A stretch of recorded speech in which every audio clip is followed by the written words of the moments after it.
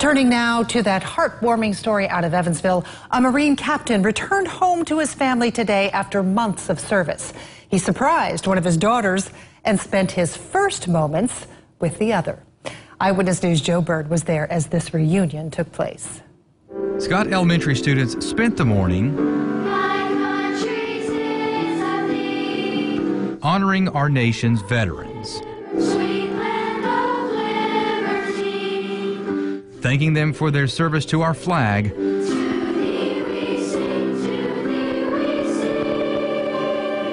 including Captain Ryan Marzek, who left in January to Afghanistan.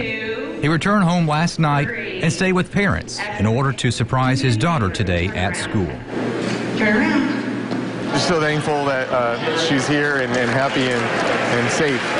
It's good to be home, and I'm just glad to have her back and be part of their lives again. A box of tissues was within reach for when emotions kicked in.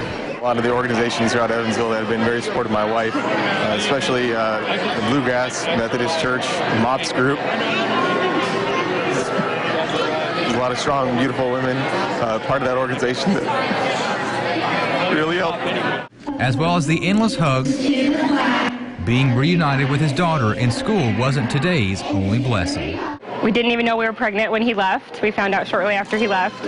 Before today's ceremony, he stopped by his home to see his wife and for the first time, their 7-week newborn girl. Amazing.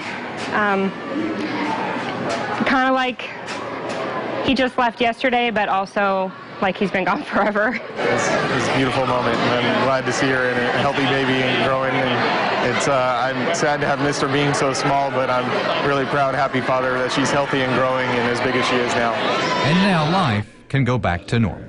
We're going to go have lunch together, and then we're going to stay home and just be a family, just be together at home. In Vanderbilt County, Joe Bird, Eyewitness News. That is great. Glad that he's back home with his family. Now, Captain Marzek works for Toyota, but he doesn't have to worry about returning to work anytime soon. He's off until January, giving him the ability to spend time with his family over the holidays. Welcome home.